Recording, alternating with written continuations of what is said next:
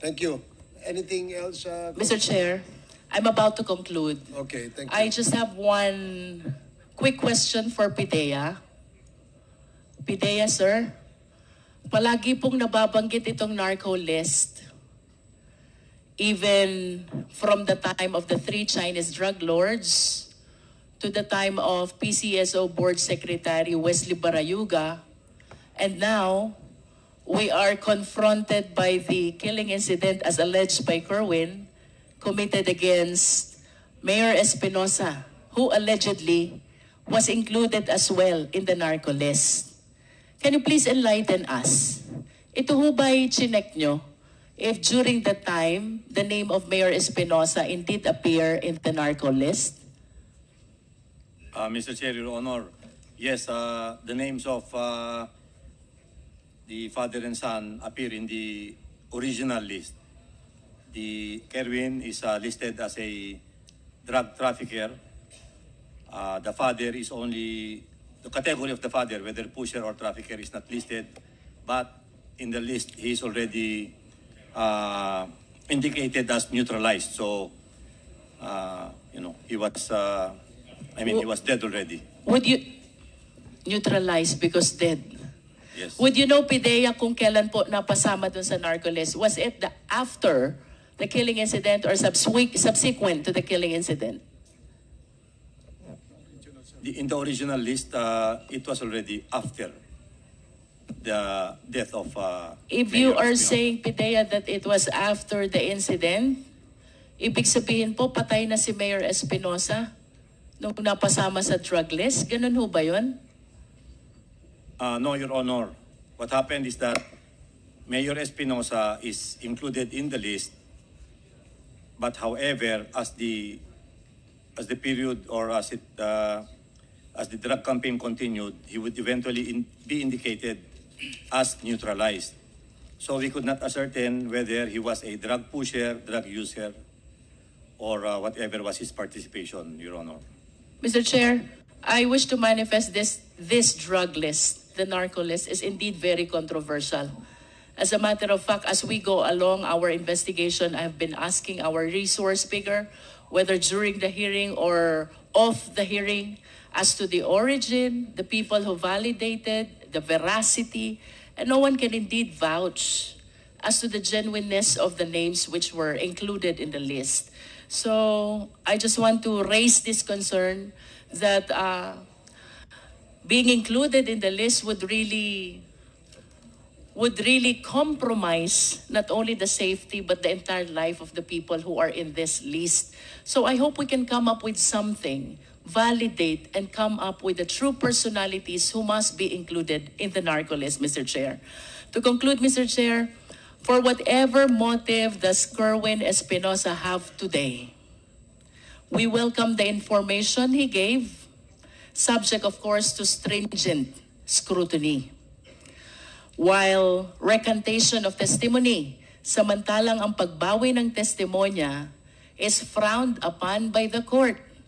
This will give us an opportunity to re-examine what really transpired relative to the raid on the house of Mayor Espinoza, the raid and killing against Mayor Espinoza which happened in Baybay Leyte, including the indictment and the incarceration of our resource speaker, and including those he named, which includes the former Senator Leila de Lima. It is clear, Mr. Chair, that the government continued the fight against illegal drugs, as it is indeed a menace to the Philippine society. But let us all be reminded, in a civil society like ours, we need to observe the rule of law.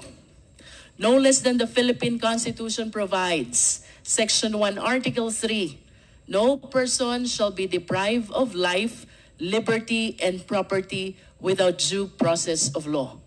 What happened to Kerwin and his father, if indeed true, is a complete violation of this constitutional guarantee.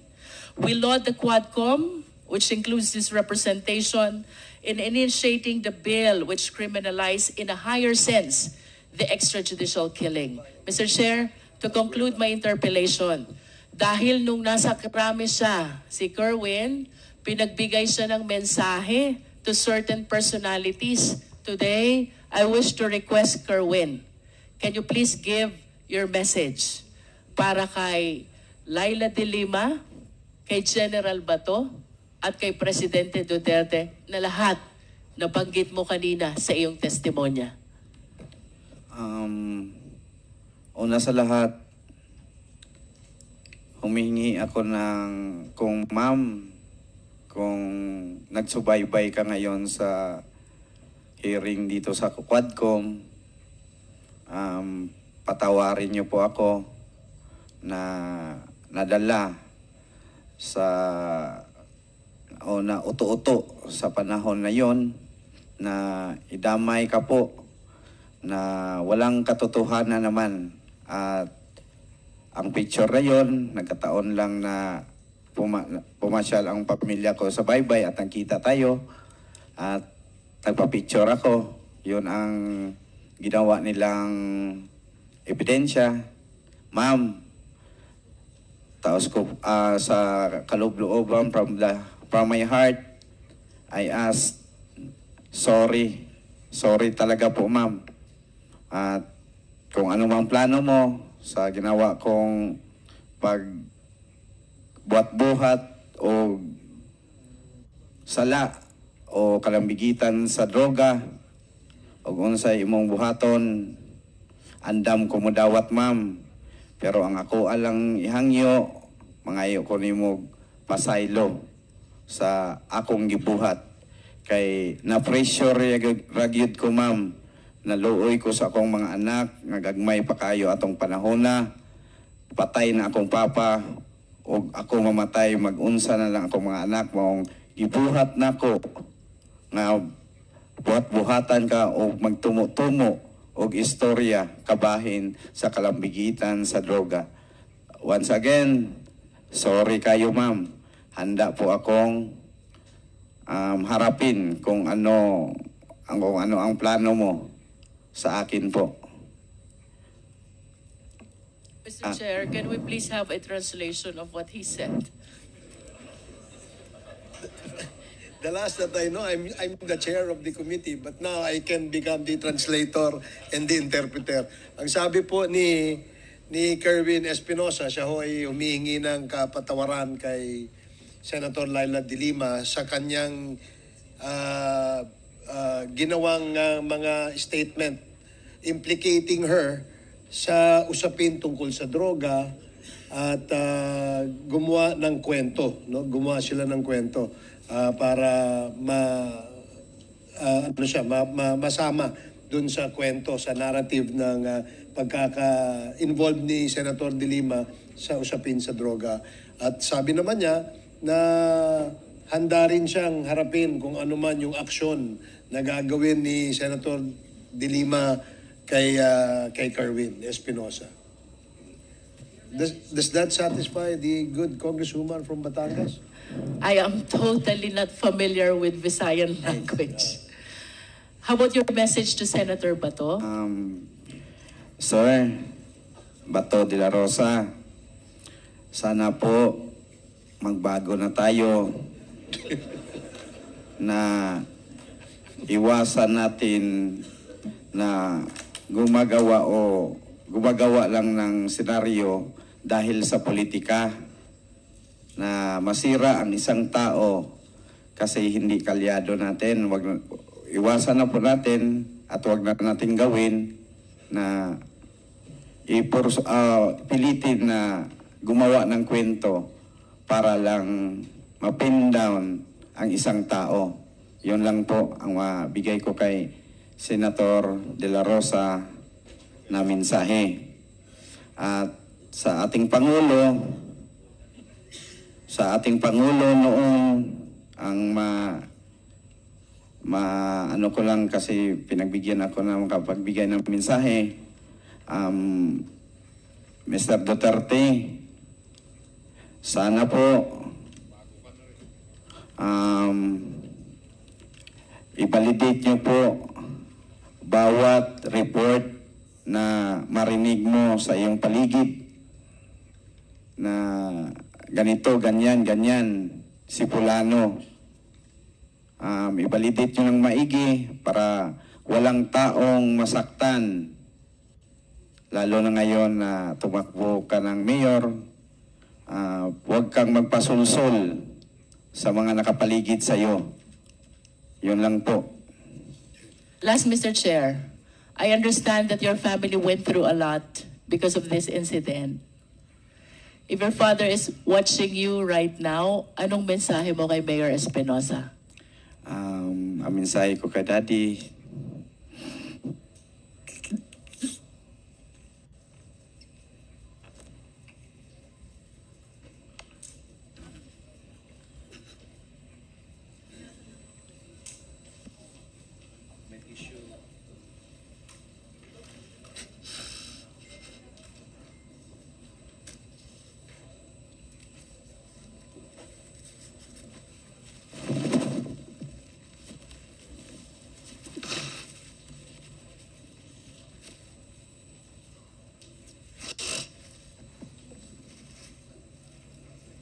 ang mensahe ko sa daddy ko,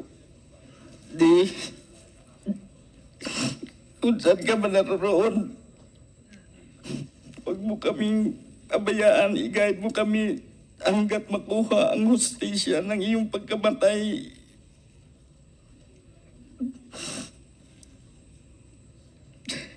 Salamat sa lahat na pinadama mo sa amin nung ikaw ay nasa kapiling ka pa namin ng bilang ama.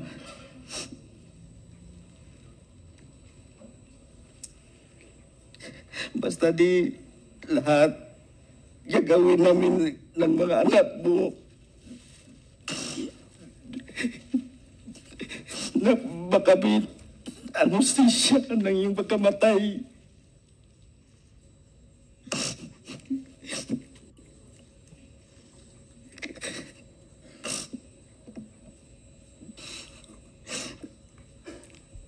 Padayon na lang di sa imo pagpanaw.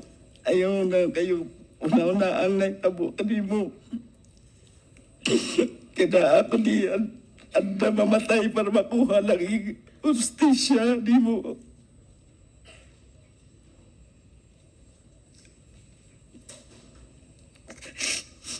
Bisan tuod sa pagkamatay, wala na tanang kita. Antod karon, I love you.